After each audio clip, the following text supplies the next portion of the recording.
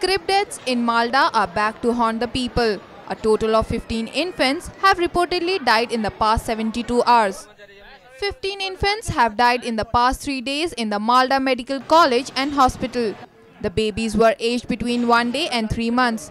The newborns were reportedly brought from different primary health centers of Malda in a critical condition who suffered from low weight, breathing problems and malnutrition.